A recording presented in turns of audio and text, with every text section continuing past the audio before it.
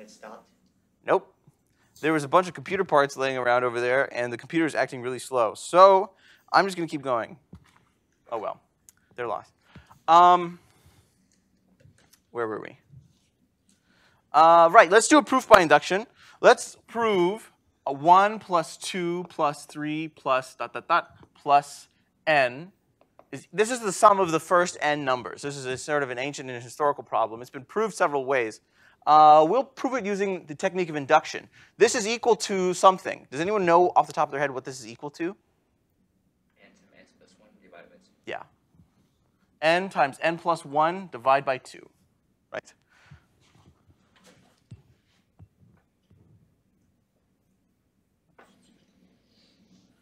N times n plus 1 divided by 2. Now, there's a few proofs of this you could do. Gauss famously, as a child, had a proof. He was like 4 years old or something. It's probably fake. It's a legend. But his teacher sent him in the corner, and he said, add up all the first 100 numbers, right? So he says to him, add up 1 plus 2 plus 100. And Gauss says, OK, well, consider that I add it to itself twice. So we have 100 plus 99 plus ... plus 1, right? But write the sequence in reverse. And if you notice, actually, you can pair up the numbers if you add it to itself twice. You get 101 plus 101 plus ... plus 101, right? But how many times do you get that? You get that 100 times. So the answer is equal to 100 times 101. But because you added each number twice, you double count it. So you divide by 2. So I think that's 5050, 5050. That's how you can add the first 100 numbers. And that would be a proof that the sum of the first 100 numbers is 5050. Or the first n numbers is n times n plus 1 over 2. But the reason we're doing this problem this way is because we'll do it by induction, right? Here's how the induction step works. Let's just suppose that this is true, and we'll do it for n greater than or equal to 1, right? Now, you always have to look at the base case and decide, well, did the problem say greater than or equal to 5? Did it say, because sometimes a thing is only true for greater than or equal to 5, greater than or equal to 17, greater than or equal to 0, greater than or equal to 1. This one I claim is true only for greater than or equal to 1, right? You write the proof. In the same way that a proof by contradiction has a certain syntax, you say, assume to the contrary, blah, blah, blah, blah, blah, contradiction. A proof by induction also has to have the same syntax. It's a similar structure. You have to say that you're doing induction. So you say, we proceed by induction, the principle of mathematical induction.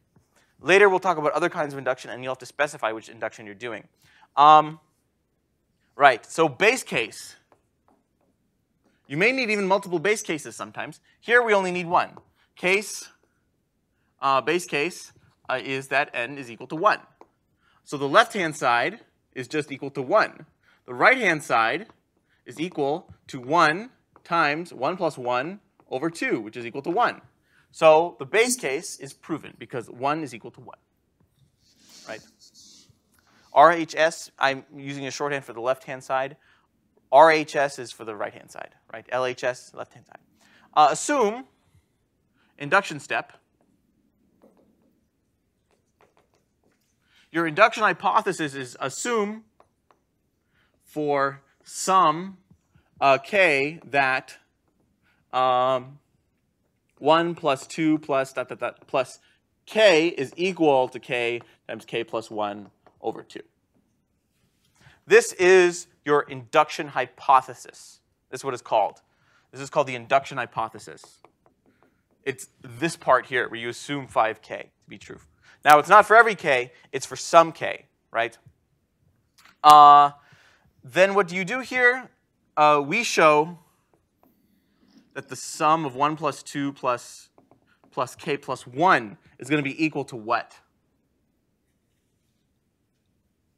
K plus 1 times k plus 2.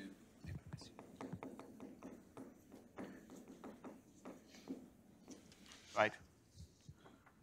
We want to prove that. We'll prove that. Consider the sum of I equals 1 to k plus 1 of I, right? This is just 1 plus 2 plus 3 plus 4 all the way to k plus 1, right? But this is equal to the sum of I equals 1 to k of I plus k plus 1. Right? Let's peel off one term of that. By the induction hypothesis, this is equal to what?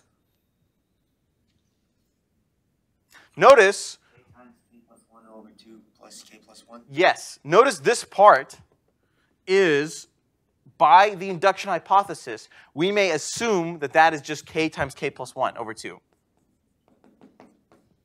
plus k plus 1. Do we see what just happened? I used the sum from 1 to k plus 1, and I want to try to show that's equal to this. But I took it, I broke it down, and I was able to use the induction hypothesis in it to transform it into this. That's the click of every induction proof. You're going to have to do that somehow, some way in every single induction proof. Okay? Now from here, we want to show that this is equal to k plus 1 times k plus 2 over 2. So I'm simply going to do some algebra. This is going to be equal to k times k plus 1 plus 2 times k plus 1 over 2, right? And from there, I'm going to factor out a k plus 1.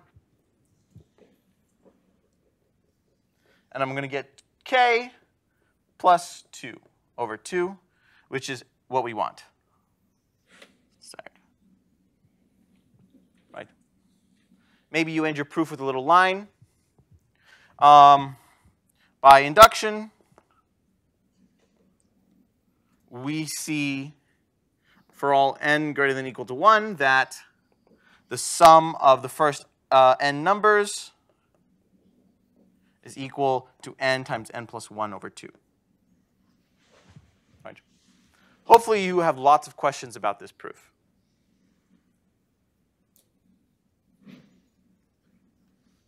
Important here, especially, is sometimes not just the creativity in the proof, but the syntax, the way to write it up. The words that I'm saying out loud, of course, most of them should be written down when you turn in such an assignment as well. Any questions? We're just going to do a million examples today. So we did the sum of the first n numbers. What about the sum of the first n squares? So consider the sum of I equals 1 to n of I squared. And this is equal to 1 plus 2 squared plus 3 squared plus n squared. This is equal to, does anyone know what this is equal to? I don't think you should know this one. You may. N times 2n plus 1 times 6n plus 1 divided by...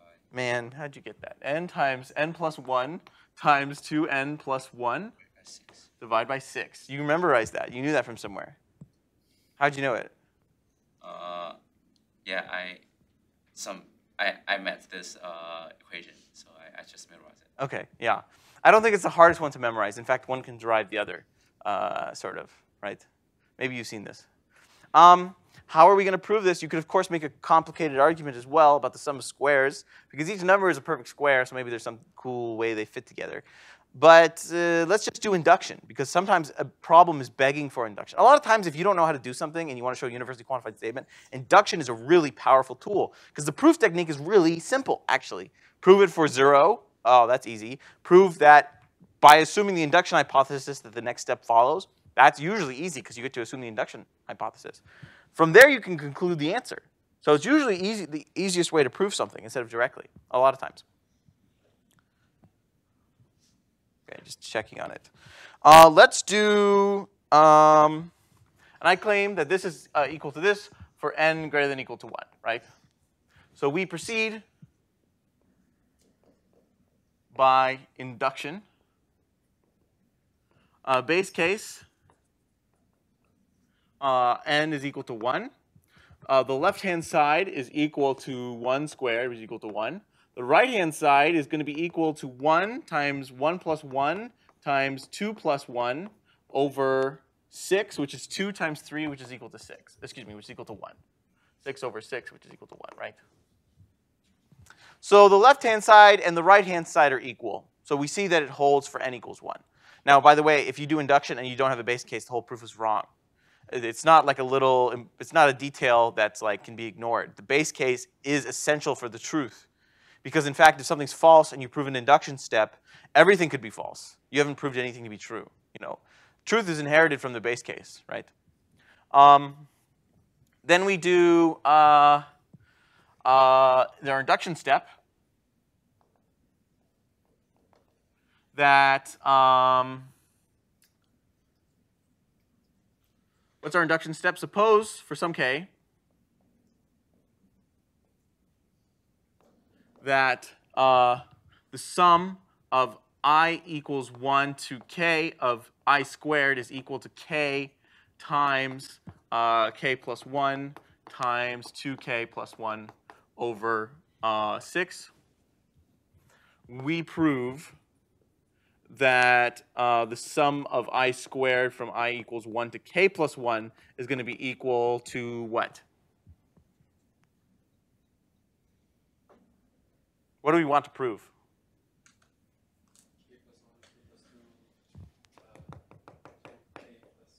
Yes.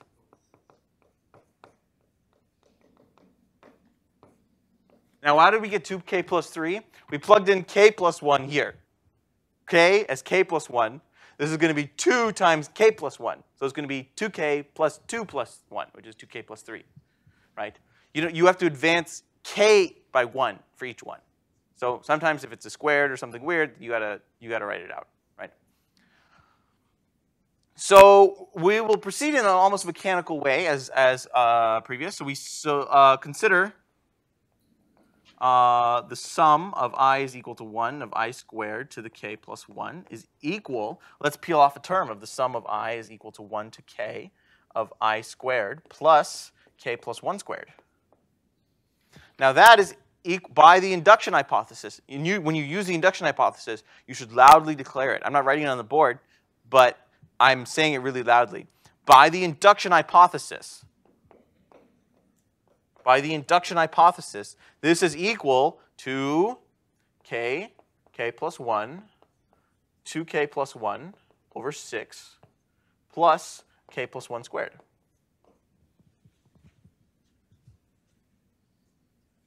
Right?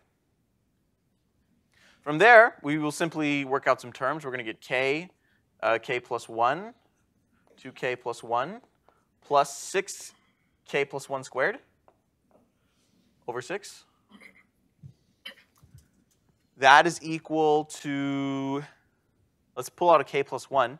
We're going to get k plus 1 times k 2k plus 1 plus 6k plus 1, right? And what is that going to give us? That's going to give us, I'll just write the whole thing out. We're going to get k plus 1 times 2k squared plus k plus 6k plus 6 over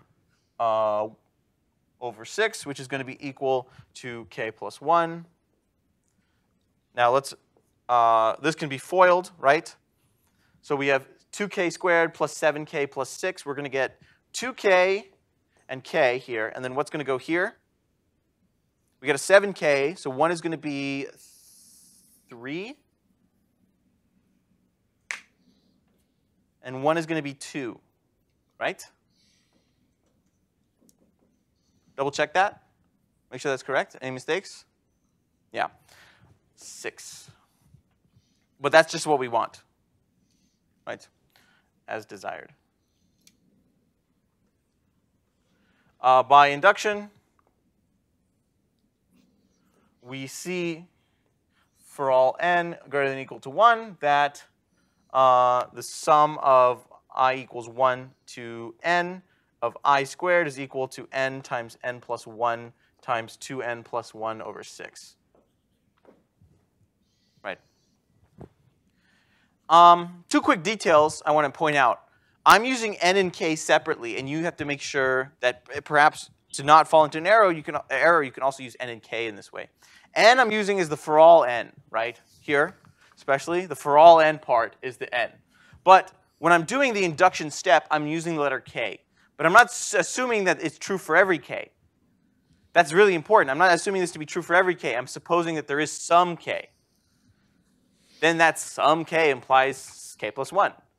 That's important there. If I were to assume for all k, well then k, that's just for all n already, right? So I've assumed the premise in the proof, and I don't want to do that. It's true for just one k, perhaps. Just call it k. Because it's quantified over for all k, though, it's just a specific k. It's just the letter k, a general k. And then that implies k plus 1. Slight detail there. A second thing is that sometimes proofs have like an explanatory power, and they can tell you why a formula is what it is. Induction is not really such a technique, if you think about it. Induction, a proof asserts to you like that something is true, like you believe it to be true. You're like, after you see your proof, you'd be like, yeah, okay, that's right, right? But it doesn't tell you how we got the formula. It doesn't tell you, like, explain why the formula is the way it is. But certainly, it can convince you something is true, right? That'll be both a good and a bad thing, as we see in the future. More questions on this? Yes? Can you explain, like, left-hand side, or, like, what's the point of finding left-hand side? You need to show that it's true for a base case. So I'm simply plugging in n equals 1 into the statement and verifying that it's true. Now I'm just writing that as left-hand side, right-hand side because I don't want to plug 1 into both sides. And then it's a little too, it's boring. It's like suppose I were not just to write left-hand side, right-hand side, I was supposed to say, well, let's just plug in n equals 1, so then we get 1 squared is equal to 1 times 1 plus 1 times 2 times 1 plus 1, which is equal over 6, which is equal to 1, right? And I'm like, well, 1 does equal 1, so it's true. That's a little cartoonish. So I write left-hand side this, right-hand side this. You just need to verify the base case. It doesn't need to be left-hand side, right-hand side. All right, you guys probably can guess what the next thing we're going to prove is. What is it?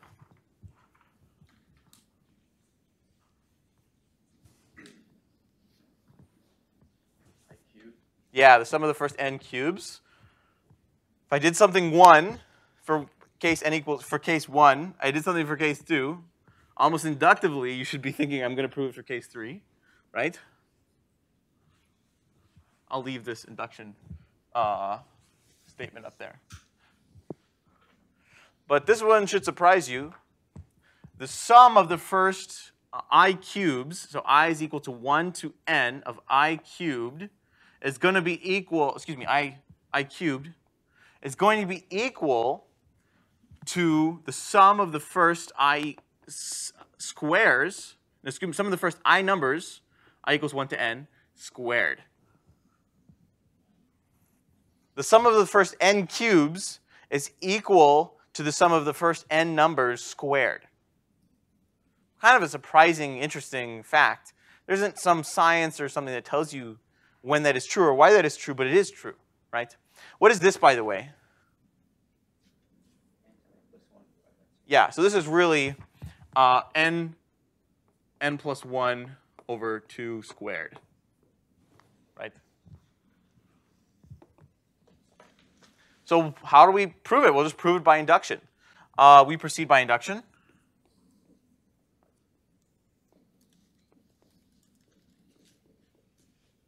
Let me double check. I'm getting paranoid now. We proceed by induction. And of course, I have to say this is true for n greater than or equal to 1. When we give you problems on the homework or on the exam, of course, everything's going to be specified. I'm just being lazy. We proceed by induction. Base case is that n is equal to 1. So the left-hand side is equal to 1 cubed. The right-hand side is equal to 1 squared, which is equal to 1. Done. Right? 1 equals 1. Suppose induction step is going to look like this. Your induction hypothesis, suppose for some k, that the sum of the first I equals 1 to k of I cubed is equal to the sum of I equals 1 to k of I squared. we prove that the sum of the first I cubes, excuse me, the first of the k plus 1 cubes, I is equal to 1 to k, is equal to the sum of the first I is equal to 1 to k plus 1 squared. Right? So consider the summation then. Consider the sum of I is equal to 1 to k plus 1 of I cubed. This is going to be equal to the sum of I is equal to 1 to k of I cubed plus k plus 1 cubed, right? Which is equal by the induction hypothesis to, let's do k plus 1 over 2 squared plus k plus 1 cubed. We agree? Questions on this step? Again, every proof by induction, the most important, the climax part, is when you apply the induction hypothesis. You say, by the induction hypothesis, like you're casting a spell. By the induction hypothesis, this is equal to this, right? And that's only equal to this because of your assumption of the induction hypothesis, right? Now we're simply going to work this out. We have k squared, k plus 1 squared, plus 2k plus 1 cubed over 2.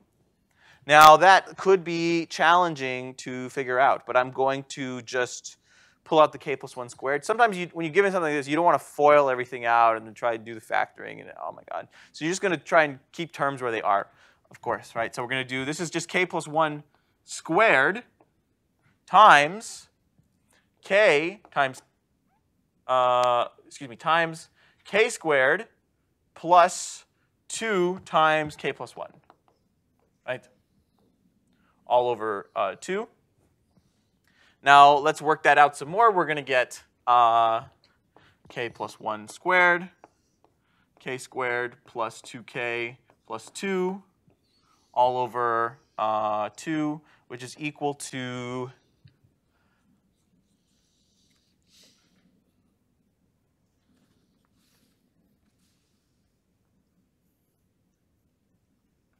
give me a second, I got to work this math out.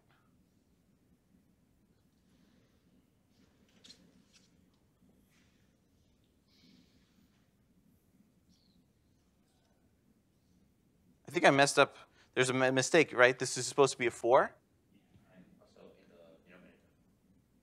Correct, correct. This is a 2 squared.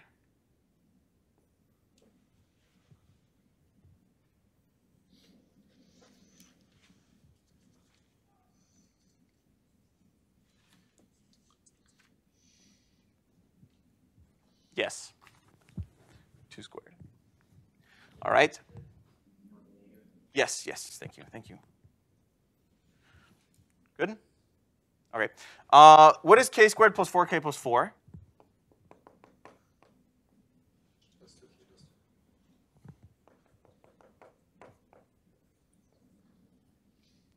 Right?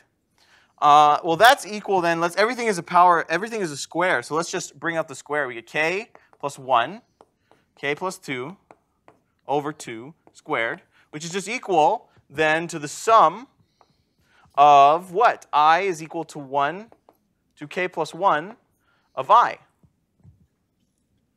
as desired, right?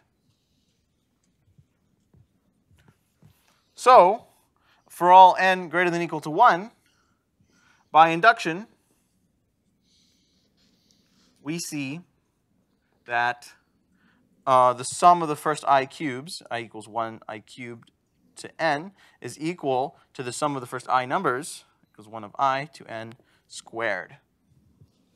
Right? Kind of an interesting thing. Induction, I think, historically was actually developed to try and prove this. People back in the day, they were counting sticks and rocks all the time. They didn't have anything else better to do, and they would just write out a few terms and try and combine things in certain ways. And they noticed this pattern. And although this was kind of known like for several thousand years. Only in like 1100 did someone figure out a way to prove it kind of by induction. Not really, but kind of, you know. Primitive induction was done that way, right? Questions on this proof by induction? Okay, we've seen it to be true for summations of things, but there's many other things we can do by induction, right?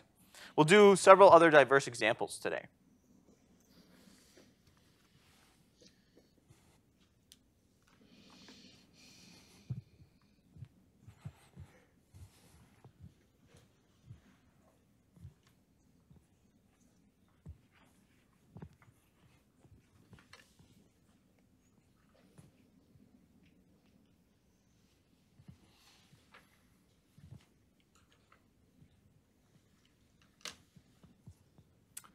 We prove that 2 to the n is greater than n for all n, which is a natural number.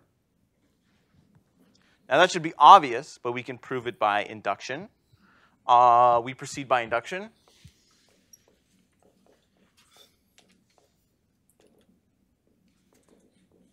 What's our base case? N equals 0. Yes. So left-hand side is 2 to the 0 is equal to 1. Right-hand side is 0. So we see that 1 is greater than 0. Okay? It's proven for the base case. Assume the induction step. Suppose that 2 to the k is greater than k for some k. We prove 2 to the k plus 1 is greater than k plus 1, right? So consider 2 to the k plus 1. That's equal to 2 times 2 to the k, right?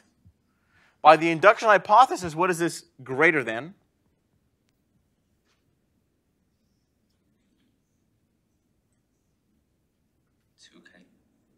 2 times k.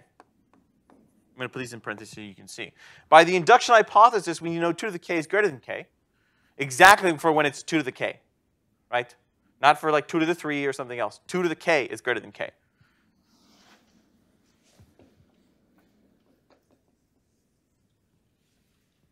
But 2 to the k is then equal to k plus k, right?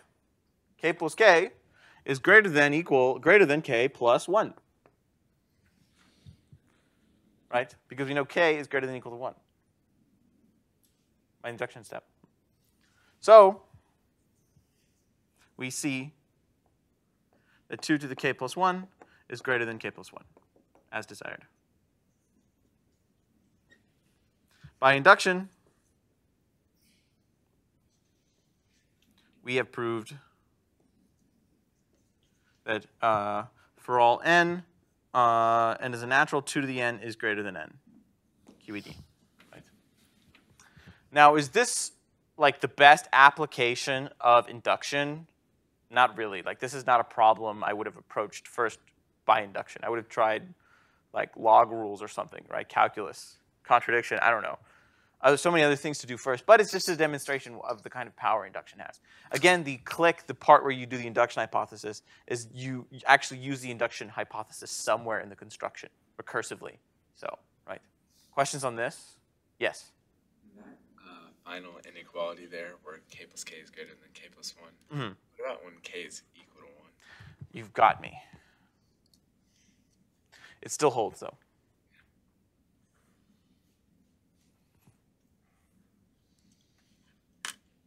Questions on this one? Excellent. Let's do another one.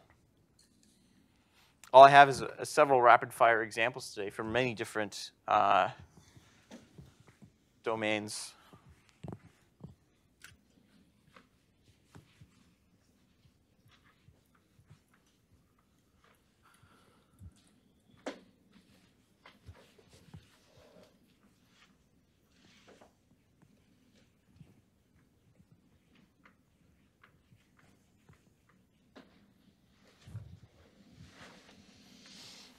we prove that for all n, 3 divides 2 to the 2n minus 1. Okay?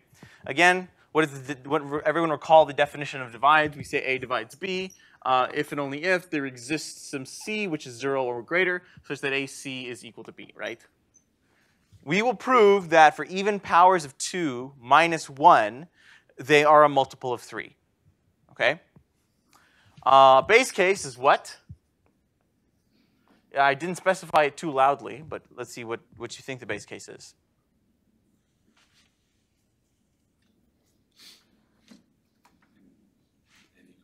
N equals 0. 3 divides 2 to the 0 minus 1, which is, what is 2 to the 0? 1. Yeah, so we get 3 divides 0 is true. Every number technically divides into 0. Why is that true? Choose C to be 0. Right? B is 0, C is 0. No matter what A is, A will divide into 0. Right? Induction step.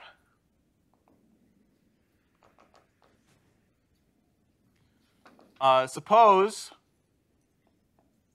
that 3 divides into 2 to the 2k minus 1. That's our induction hypothesis. But I'm going to write out the induction hypothesis a little more before plugging it into our induction step.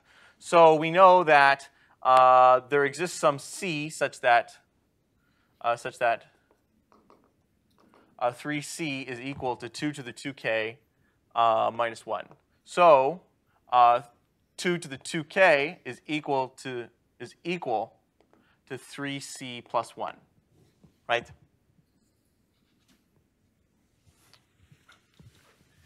We prove that 3 divides into 2 to the 2k plus 2 minus 1, right?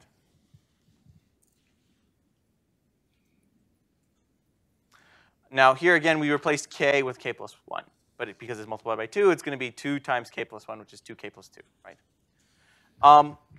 We will just start writing it out. Consider 2 to the 2k plus 2 minus 1. We will simply write this out and show that it contains 3 as a factor. This is equal to 2 squared times 2 to the 2k minus 1. Do you agree?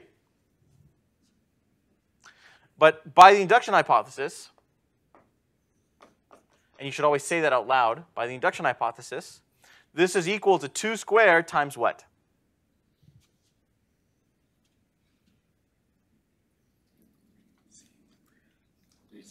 3c plus 1 minus 1, which is then equal to, let's just work it out, 12c plus 4 minus 1, which is equal to 3 times 4c plus 1.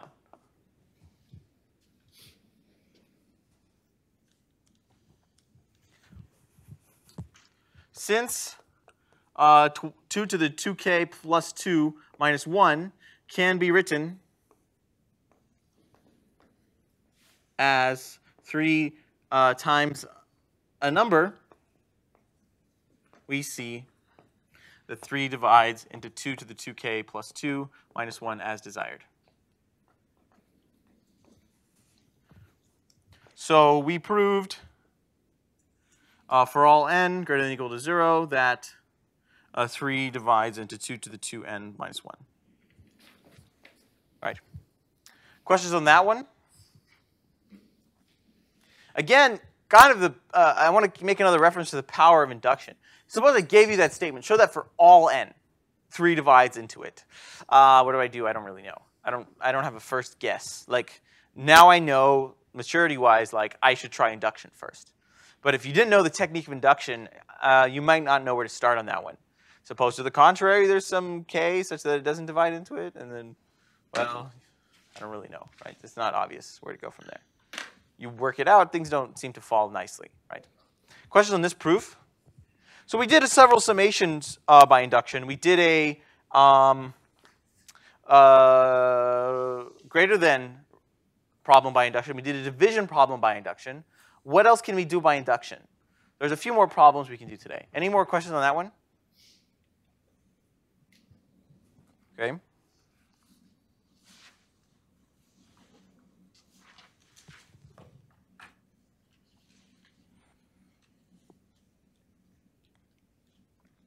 All right, I have 2 more problems. Well, 3 more tiling problems to do.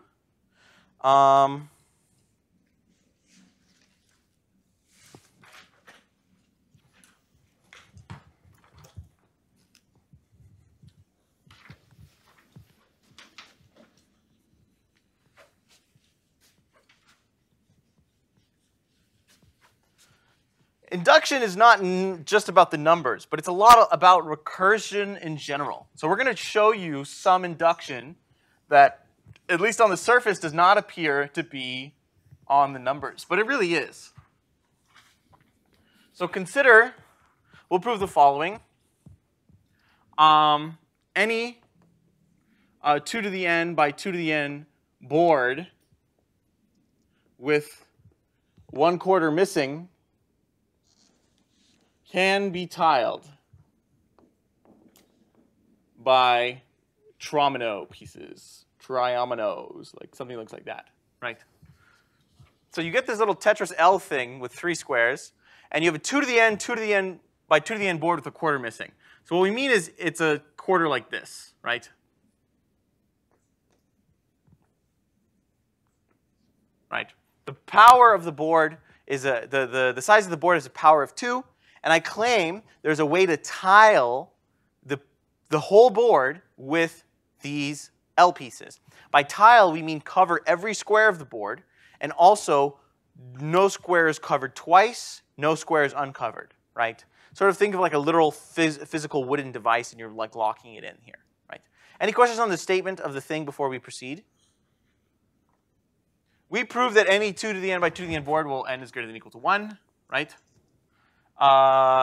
This is true. And we, in fact, can proceed by induction, right? Questions on the statement before we do so?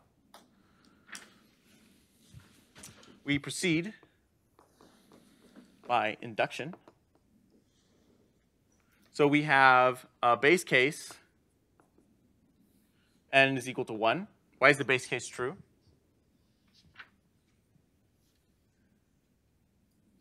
Because it's just the same thing. Yeah. So we have a 2 to the 1 by 2 to the 1 board with a 1/4 missing. It's going to look like that. We can tile that with an L piece. Okay, done. Base case, easy. Now, assume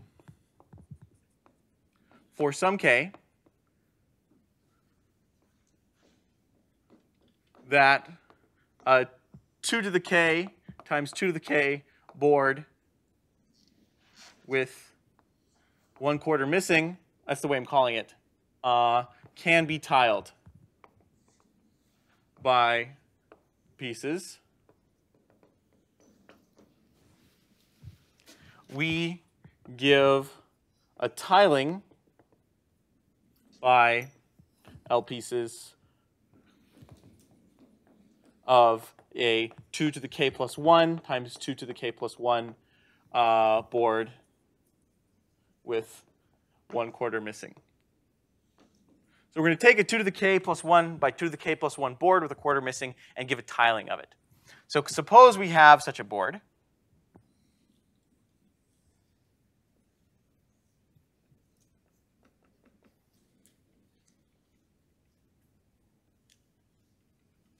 Okay.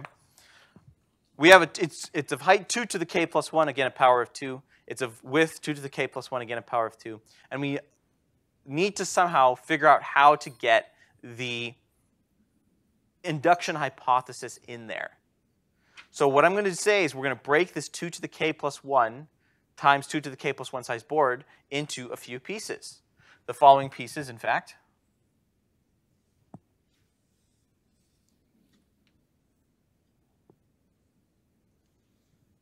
That doesn't look very symmetrical, but you guys see what I did there. Break it up into 4 2 to the k times 2 to the k with 1/4 missing pieces. Sections, we'll say. by the induction hypothesis, each of these can be tiled. So combine the 4 tilings to be a tiling of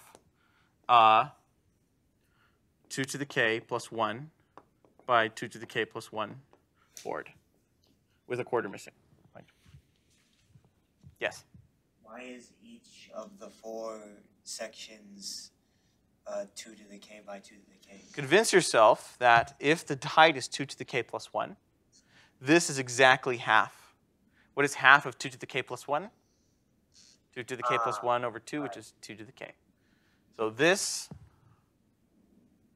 is 2 to the k. This is 2 to the k, right? And so on. Important is the power of 2 part. If it was like a board of 3 by 3, I don't think we could do it, you know? We need to be able to divide it. Another cool thing about the proof by induction is that it also gives you an answer. If you had a literal board of a certain size, you could use the proof by induction to reconstruct what the answer should be. So this would be, for example, 4 by 4, but we could do 8 by 8.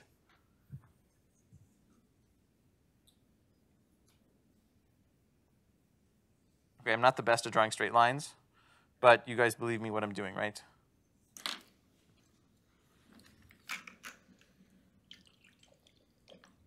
Okay, that would be the way. That would be the way to tile the 8 by 8 board, right?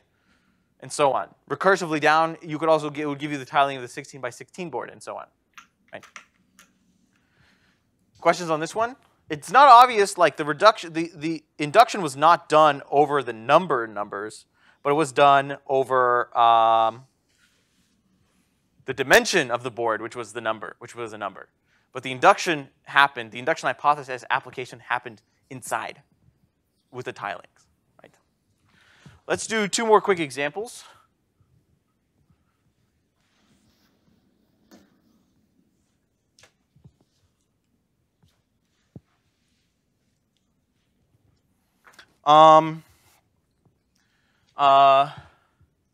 Consider 2 to the k, excuse me, a 2 to the n by 2 to the n board with 1 piece missing, one square missing. This can be tiled by these L pieces. What we mean by this is this. So you have a 2 to the n by 2 to the n board. A 2 to the n by 2 to the n board, 1 square is solid. I claim if it's a power of 2 with a single square missing, you can still perform the tiling. Right? Questions on the statement before we get to the proof by induction?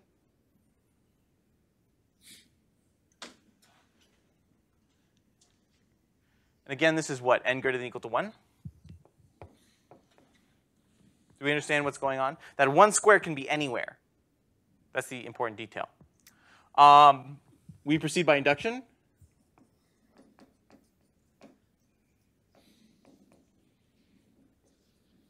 Base case is a 2 by 2 board with a square missing. There's only 4 possible such boards.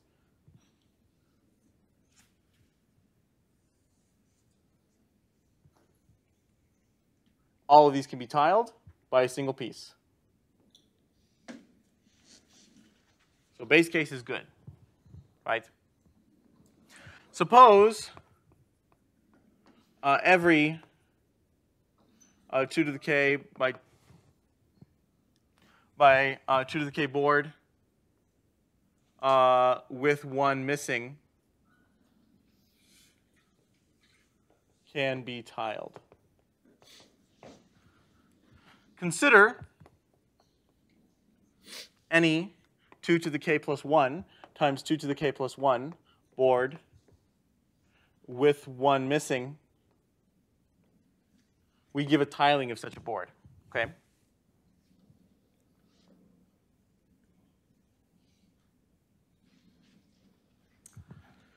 split the board into quadrants. The one missing is exactly in one quadrant. Right? So you take the 2 to the k by 2 to the k plus 1, 2 to the k plus 1 by 2 to the k plus 1 board, divide it in half, and then divide it in half again. Whatever one square is missing is exactly and only in one quadrant. It's not in two quadrants at once, and it's not in no quadrants at once. Right? Take one L piece and put it in the middle facing the quadrant with one missing. What we're going to do is we're going to go here, put the L piece like that. Right? This is a 2 to the k by 2 to the k board with a square missing. This is a 2 to the k by 2 to the k board with one missing. This is a 2 to the k by 2 to the k board with one missing. And this is a 2 to the k by 2 to the k board with one missing. By the induction hypothesis, tile these four 2 to the k by 2 to the k boards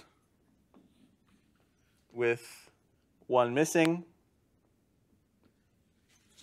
and one additional tile in the middle. This is a tiling. QED. We see how the induction happened again, right? Questions on this one? It took a little creativity to the way to break it up. Now, if we were to try to make the same recursive argument, this one would have to be split into quarters, and then in quarters again, in quarters again, in quarters again. It would recurse all the way down, right? So there's always a way to perform such a tiling. Questions on this one? I think I have one more example.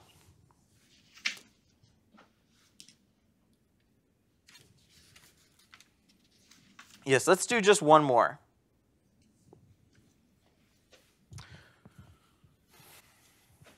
And then the second half will be a little shorter.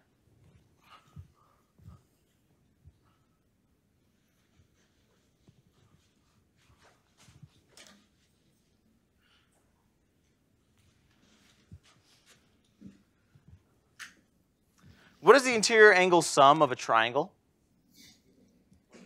What's the interior angle sum of any quadrilateral? 180? A square has 360? 8 minus 2 times 180. Yeah. For any convex n-gon, n greater than or equal to 2, the interior angle sum is n minus 2 times 180 degrees. Right. Why n can be equals to 2? Oh, 3. Because 2 minus 2 is 0. Let's not think about a shape of 0 area. That would be a line segment. A line segment would definitely have interior angle sum of 0, but let's suppose the angles are not defined. It technically works for that, but let's start with a triangle, right? What does convex mean? Do you guys know what the definition of convex means? It's different in different geometrical contexts, but basically we can suppose that there's nothing like this, right? Convexity means pick 2 points inside the shape, then the path between those points must remain in the shape. So here and here, this is not convex because you can go outside of the shape by going between 2 points in the shape, right? Every convex shape looks like this. They all look the same, essentially. There's no dimple inside. All the dimples are outside. It's all outies, no innies, right? There's more formal definitions of convexity, convex functions, convex analysis, but this is like in a geometrical sense what we mean. You could think of that every angle does not have interior angle greater than 180 degrees, right? So base case, we proceed by induction. Sorry, we proceed by induction. Base case is n is equal to 3. The triangle does have interior angle sum of 180 degrees.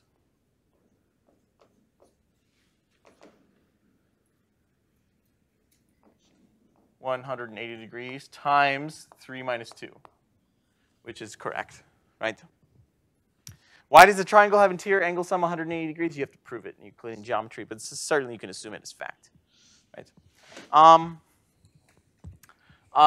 Suppose every n-gon has interior angle sum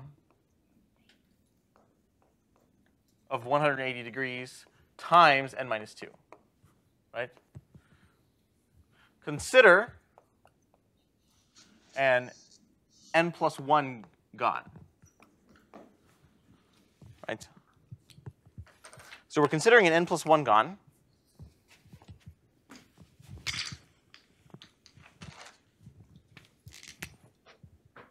So an n plus 1 gon has n plus 1 sides, right? And it's convex.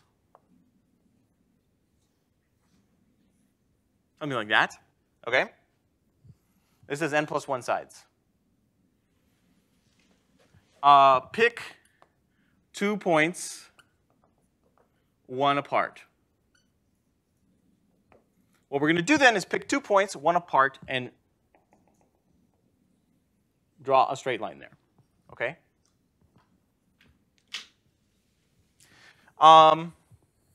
This forms a triangle, and what's the number of sides this piece has? N. Yes, and an n-gon. The interior angle sum of the n-gon, n plus 1 gon, excuse me, of the n plus 1 gon, oh, there we go, n plus 1 gon, is the sum of the interior angles of the triangle and the n-gon. Why is that true? That is some angle of the n plus 1 gon, but it's just an angle of this triangle and of the n-gon, right? If you add the angle of the triangle with the angle of the n-gon, the new angle formed, that's just the angle of the n plus 1 gon, right? So the interior angle sum of the n plus 1 gon is the interior angle sum is, I'll write it this way. By the induction hypothesis,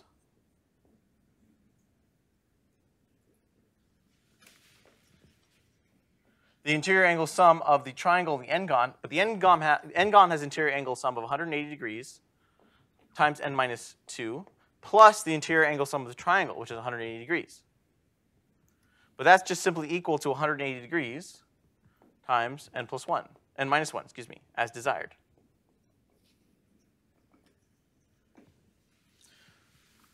So for all n greater than or equal to 3, the convex n-gon has interior angle sum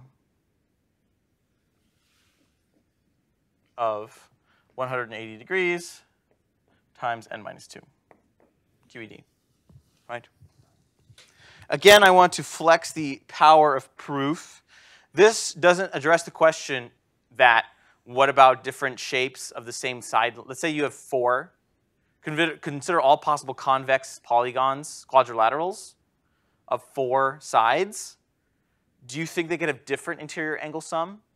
It doesn't even address that question, sort of. It sort of is superior to it. It proves that every convex polygon of n sides has the same interior angle sum of exactly 180 times n minus 2. Right? Any questions on this proof? Again, induction, a very powerful tool. You could also do this one without induction, it turns out. There's a lot of things you could do without induction, but there's a lot more you can do with induction. Questions? Excellent.